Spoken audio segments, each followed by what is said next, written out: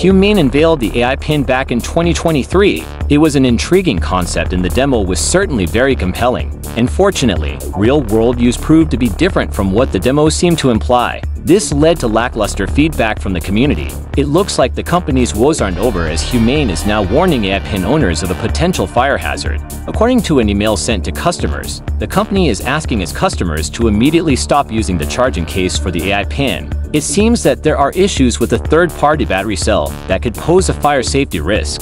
The company says that they have since disqualified the vendor and are now looking for another supplier. Keep in mind that this fire hazard is limited to the charging case for the Humane AI Pin.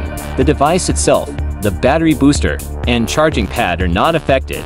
This means that you can continue to use the charging pad to keep the device charged up. The company does not mention if they will offer a replacement case at a later date. However, what they are offering is an additional 3 months of its subscription service. So, if you are one of the AI Pin's customers, it's probably a good idea to stop using the charging case for now.